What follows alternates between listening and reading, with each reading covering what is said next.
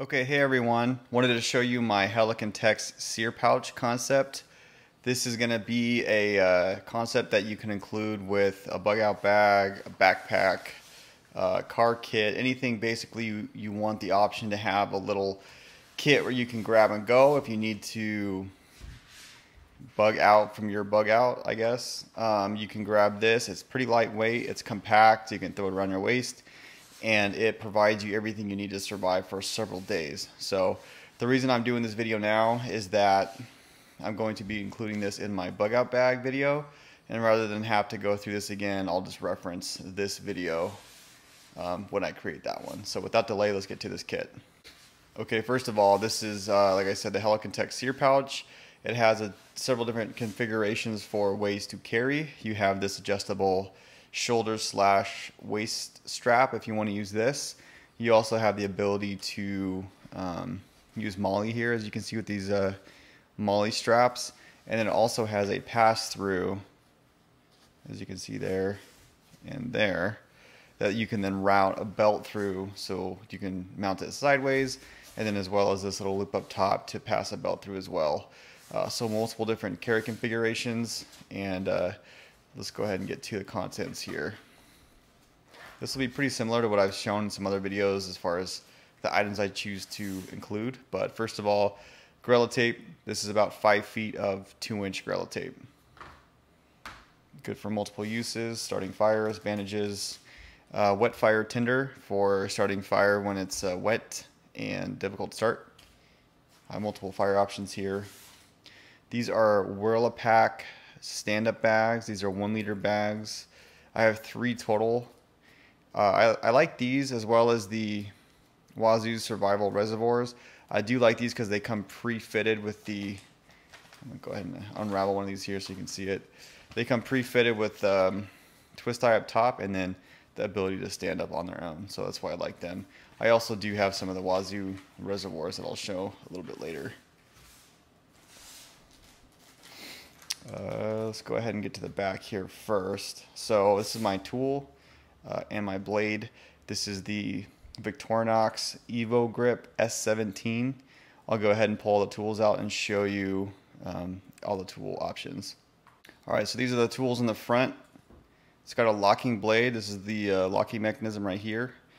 Saw, scissors, can opener, screwdriver, little file. So pretty tool heavy, and I do like the fact that it has a saw and a pair of scissors. So I'll go ahead and close this back up and we'll go through the rest of the tools here.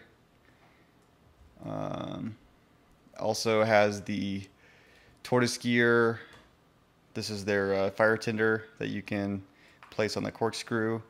This is an Exotac tinder zip tab. So there is a fire tinder on the inside of this cordage. And then also this is a glow in the dark Firefly from Tortoise Gear little mini ferro rod. It also has an awl in the back too. I'm not going to pull out, but that is my tool for cutting ability. Next here we have this is my full-size big lighter concept. I'll place the video up top showing how to create this. It has the zip tie up top to prevent accidental activation. It's got the wax candle wick on the inside, Ranger bands, duct tape on the bottom. So just a good way to be able to consistently start fire.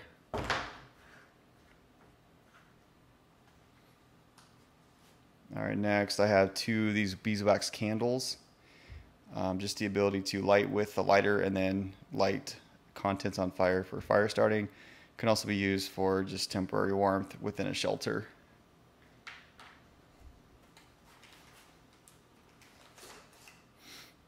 ThruNite TI3 version 2 little flashlight with a reversible pocket clip.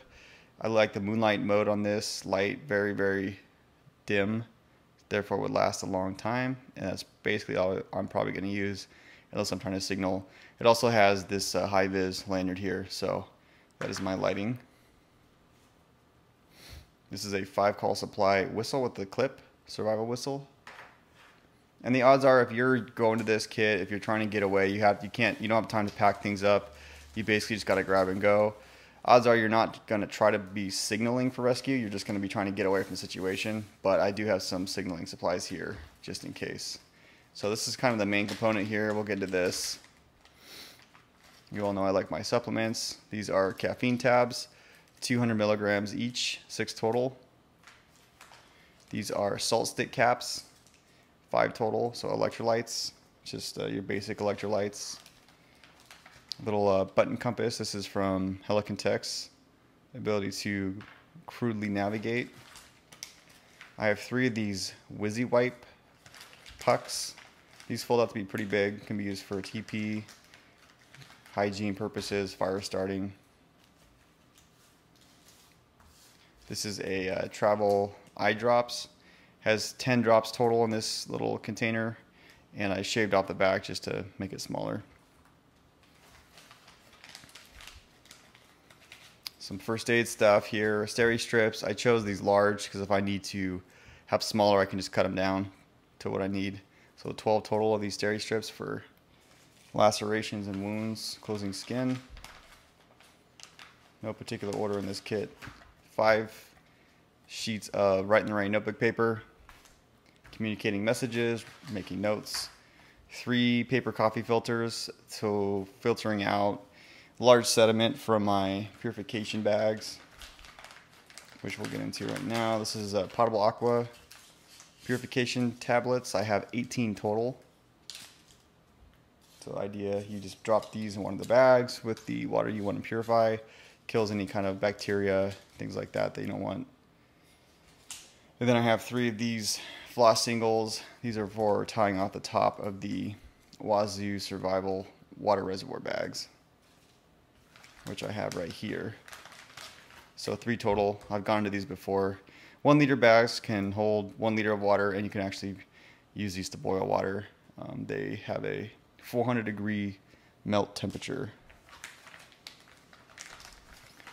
This is a Fisher Backpacker Space Pen, so used in conjunction with the Write in the Rain paper to leave notes. Some large cloth bandages for cuts, scrapes, wounds to keep clean. This is a petroleum jelly packet, hygiene purposes, fire starting. Couple paper clips. Just gonna dump everything out here. So this is a little Best Glide ASC survival mirror. This is a polished stainless steel, so very heavy duty, hardcore, but it's small in size. And just in case I need to signal for rescue, have that option as well. And then lastly, triple antibiotic ointment, 2 packets, keep infections from starting. 2 of these large safety pins, multi-use, as well as the large paper clips, multi-use. So we'll get into the rest of this bag. Of course, the laminated inventory list, quick access to all the contents of the kit. These are neuromints, so it's basically a mint, but it's infused with caffeine, B vitamins, L-theanine, some other nootropic supplements. Just a morale booster as well as a way to maintain mental clarity. My shelter idea, I've shown this in a past video. These are the Titan Mylar blankets, and what I did is I included this Atwood micro cord I made for Prosic cord. So the idea being I can use a ridgeline and then use these to secure the corners in order to create a makeshift shelter from rain and sun. So take one of these out. So basically that's what it looks like.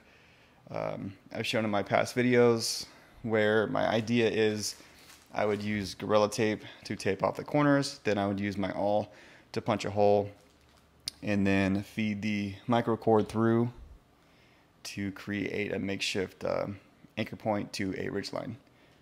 So that's the idea with that. And then I included 2, so I can use one for shelter, one for keeping rain off, reflecting sun, and then I can use one as a blanket if needed. Good to have redundancy with those. I'm just going to apply everything at the bottom of this thing. Wazoo trail markers, 10 total, reflective, nighttime, daytime, twist ties.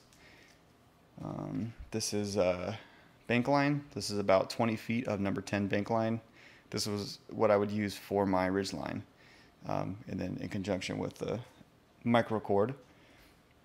Zip ties, Wazoo Survival 2 orange high vis, and then these are their gear tubes. So this is about 14 feet of 24 gauge brass wire.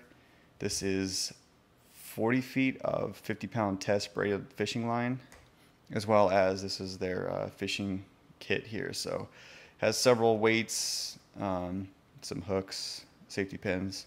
So just a way to manufacture a quick emergency fishing kit if I needed to. My idea for this kit though is if you're grabbing this and trying to get away, you're ideally going to be suited for up to a week, in which case it's not super vital that you eat. What's more important is you are able to purify water. So that's why I didn't include much food. This is a little hank of micro cord, about 10 feet, just for additional functionality, cordage if needed. Almost done here. This is a Bayite ferro rod, 2-inch ferro rod, pretty thick, a lot of good strikes, and then a Wazoo ceramic striker with some micro cord high vis cordage here, just in case I drop it. So multiple redundancies when it comes to fire starting. A little Exotac 4-hour beeswax candle. The idea behind this is if I needed to create a shelter and get warm and I didn't want to create a fire for visibility worries, then I could then light this, put it underneath the shelter with me, and it could warm up the shelter substantially. These are Wazoo Survival fire plug, fire tinder, wax fire tinder, and then what I did is I just wrapped each one individually with foil. This is my concept that I made a video on previously called a Tindy roll, to play off the Tootsie Roll idea, and then the foil helps you to it aids in striking a ferro rod onto the tinder and creating a watertight platform. Another thing of fire tinder here, this is from Grim Workshop. These are little cards of fire tinder that you can cut strips off of, strike a ferro rod onto. There's 5 sheets here, so redundancy with tinder, a lot of fire starting capability because fire is important. And then lastly, this is a Best Glide ASC wire saw, military wire saw. These are one of the more higher quality wire saws you can get. Seen some reviews on these. The cool thing about this is that it can actually be used to cut metal if needed. Take this all out here. So you would then, obviously I'm not going to go ahead and go through it, but you would then clamp this down either side, and then you could even create a bow saw. So bend a branch, cut some slits on either end, and then use that so you're not having to use the rings if you don't want to. So additional ways to cut, make a shelter. Alright, that's it for my SERE pouch. Please like and subscribe. Check out the gear links below and stay tuned for more videos. Thank you.